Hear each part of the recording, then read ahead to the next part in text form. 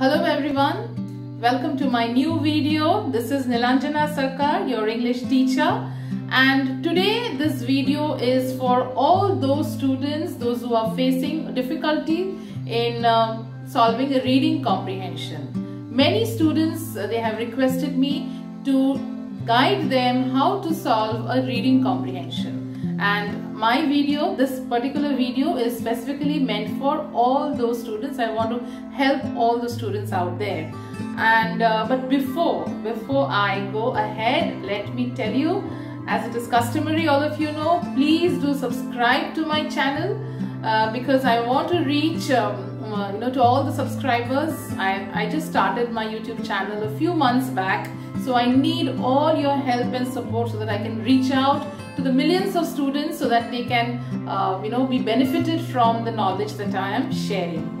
Okay, and do not forget to like my video, and please share it with your friends and your neighbors, your acquaintances, anybody. Okay, now let's come back to our topic, how to solve a reading comprehension, how to solve a reading passage. Before I go ahead, let me tell you that reading passage is something which is mandatory in any kind of competitive exams, proficiency based exams, your academic exams, board exams.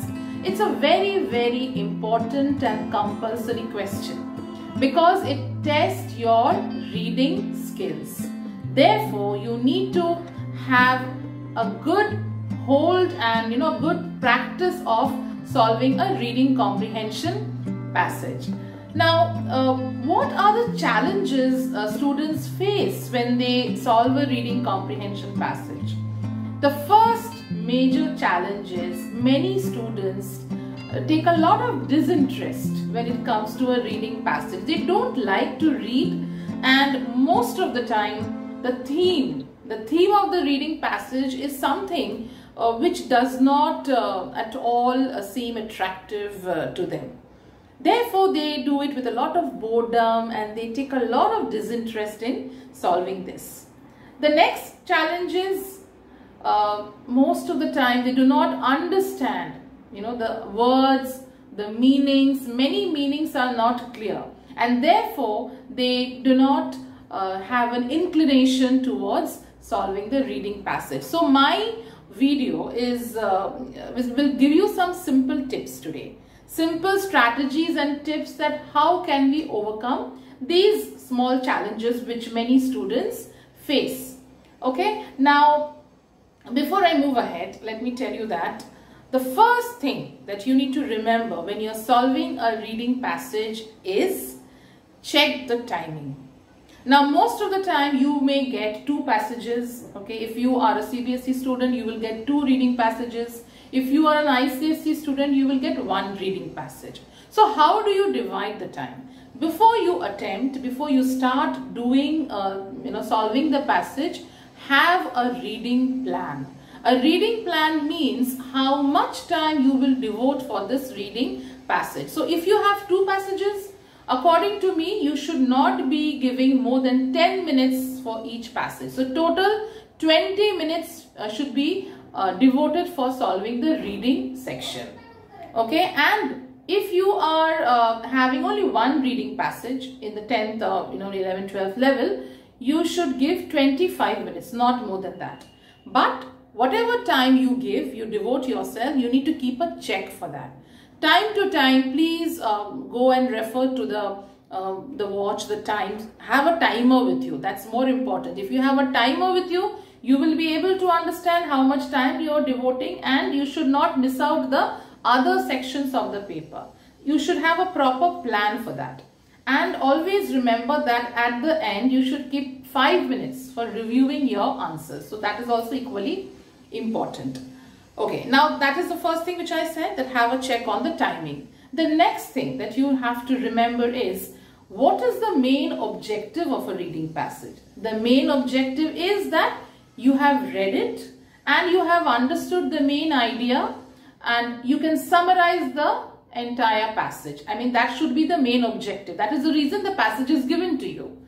The main objective is the student should be able to read, understand and summarize, get the main idea of the passage. So how do you go about? The first thing, yes, you have to read. A reading passage means you have to read. So please do a proper reading for the first time. And over here, my dear students, I would like to tell you that there are many videos which I have seen in YouTube where they are stating that do not read the passage. Straight away go to the questions. Please, please do not fall prey to such misconceptions. A reading passage means you have to read. Without reading, that's a very basic thing. So do not fall prey to all such misconceptions that no, I'm not going to read, I'm straight away go to the questions. My dear students, please choose your mentors very carefully. So do not have any kind of misconception that no, we don't have to read. So first time you will read, okay, you will do a thorough reading. Now the second thing what you will do is now you will go to the questions. You will go to the questions and you will check the questions.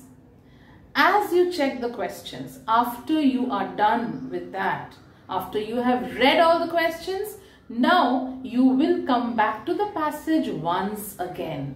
And this time you will do a second reading. But this second reading is again not a general reading like the first time. This second reading should be a selective reading or a skimmed reading. Now what is selective reading and skimmed reading? Yes, it means that the questions that you have read and the passage that you're reading for the second time, you should try to draw a connection. That for this question, I need to refer to this part. So I'm going to skim just that part and correlate. Okay, I'm not going to get into everything about the passage. I'm going to do a skimmed reading. A skimmed reading means only whatever is required for the questions, you will pick only that part and you have to eliminate the other things. Okay, so this is known as a skimmed reading. Now when we come to the questions, in a reading passage you can have questions which can be based on MCQ, which are multiple choice questions, or you can have questions in the form of question answer format. If it is a multiple choice question MCQ, then you just have to tick the correct option. There is no point of writing answers. But if it is a question answer format, then it has to be written in a proper way. For those students, those who need to solve the reading comprehension through the form of question and answers, my advice to all of you would be always remember to restate the question in your answer. Restate the question means, let's take a random example. If I give you a question like, why does the author talk about procrastination? If that is the question, now you have to immediately try to locate this answer. You have to go back to the passage where the author talks about procrastination. So will you simply pick up that part and write? Not really. So how are you going to start your answer? The author talks about procrastination because, and then you will refer to that passage. My dear students, restating the question in your answer will help you to justify the answer, and also at the same time the examiner will get a clarity that why you have referred to this answer or why have you picked up this answer. Okay, next we move on to what if you get a vocabulary based question. Now this is where most of the students absolutely they go nuts. They get very confused when it comes to vocabulary based questions because most of the time they do not know the meaning. Now how do you tackle that? Yes, it must be really challenging. My advice to all of you would be, if you really do not know the meaning of a word, like a meaning can be asked in the form of give the antonym of this word, which is opposite, give the synonym of this word, means which is a similar meaning word. How do you tackle that? For that, my dear students, try to read the sentence in which this word appears in the passage. This is known as contextual meaning. If you understand the sentence, but if you do not know the meaning of that particular word in that sentence, at least try to gather the meaning by understanding that line, the line above that, the line below that, and in this way try to get the meaning of the context. I'm going to show you that what are the various kinds of questions which may be asked in your reading passage. Let's have a look. Now the various kinds of questions that can be asked are, the first one is factual. Factual question means questions which are based on facts. These are the easiest questions that you get in your reading comprehension. They are very direct. Questions like when, how, who, which. They can just easily be picked up from the passage and can be written. So they are questions based on facts and they are known as the factual questions. The second kind of question is making inferences.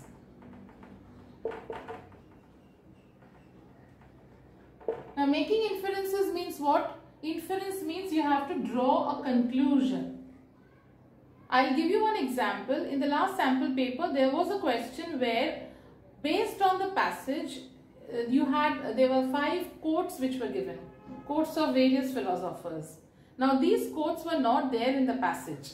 So students were literally going mad thinking these quotes are not in the passage. How do I know where to hunt for them?